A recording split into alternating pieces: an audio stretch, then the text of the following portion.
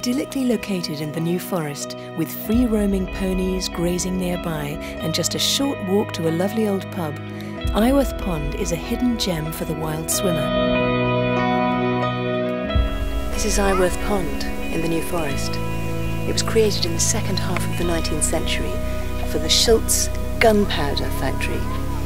They wanted to use a lot of water in the manufacture of the powder, so they dammed off a stream and created this reservoir that contains 6 million gallons of water. It's really beautiful, isn't it? The Schultz family deliberately situated their gunpowder factory in this secluded spot in order to safeguard the local population were there to be an accidental detonation. And it's this seclusion that's most appealing to visitors to the pond.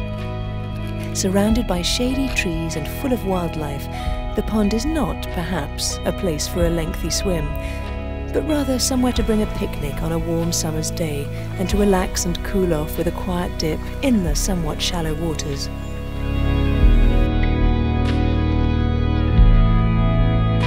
And at the end of the day, it's the peace and tranquility of the place which will appeal most. I can guarantee you won't be going home with a long face.